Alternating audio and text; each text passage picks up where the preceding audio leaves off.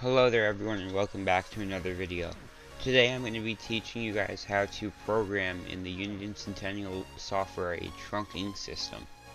To start off, you're going to want to read from your scanner. It's always important to read from your scanner because if you have made any changes on the scanner and you didn't do it in the Centennial software, you will lose the changes once you rewrite the program and export it. To do this, you're going to simply go to Scanner, which is up here, read from scanner, and then you're going to select your scanner, which right here for me, this is my scanner. It should usually show up right here. If not, check you have it in scanning mode and all that, and then just hit OK, and you'll see this loads here. So what I'm going to do is I'm going to delete these just because I don't need them, and I'm going to do a clean slate program for you. So to start, we want to check for updates, right? So update firmware. To do that, as you've seen, update and then update firmware. Select your scanner and hit OK. Obviously mine here is up to date, so I don't have to worry about that. And if it isn't, it just goes back and does it for you, and then it lets you know. And then you're always going to want to update the database, as if you don't do that, you will not have all the newest channels. And also, if you don't update over time, your firmware will get so out of date that it will just begin to slow down.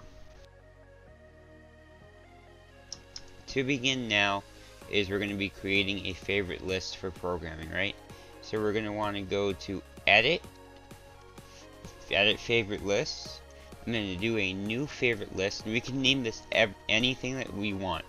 So for example, I'm just going to name this video list. And then hit OK. This will show up. I don't personally worry about this, so I close it, I hit yes, and then we're good.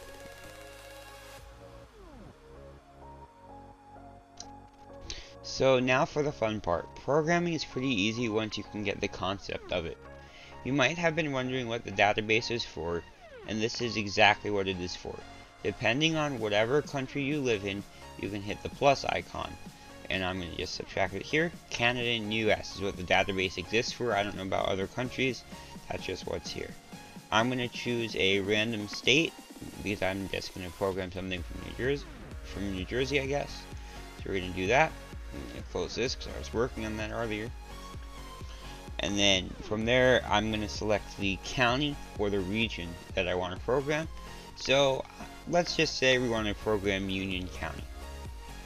And then we're going to choose from our selective tabs what we want to use. Nationwide, you can probably find that everywhere. Statewide is dependent on the state. And county systems, what you would most likely go for each county for. It seems like there is... Okay, there it is. So what I'm going to do is, there's not really a P25 system there. So I'm going to close that, and I'm going to open a county that I know there is, which is Ocean County. I'm going to open it again, county systems, because that is everything for the county. And then I'm going to go to Ocean County P25. This is the system that I'm wanting to import. You could do this for any system that you have here. As long as it's here, you'll be able to do the next step. So once you're there, you could either select one of these, or like these, or select them together, and do it like that. Don't worry about the sites, they'll automatically import. So for an example, I'm just going to import all of the Ocean County P25 system.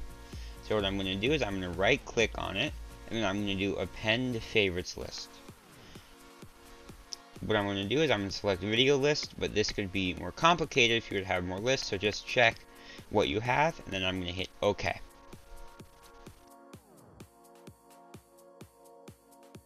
With that being said, it is now in the system, but we're not done yet.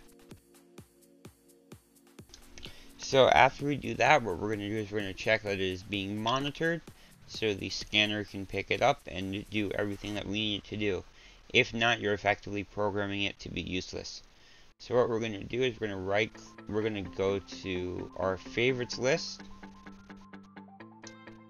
and we're going to right click on the name, monitor favorites list, and then if it's off, we're going to turn it on, and if it's on, we're not going to touch it.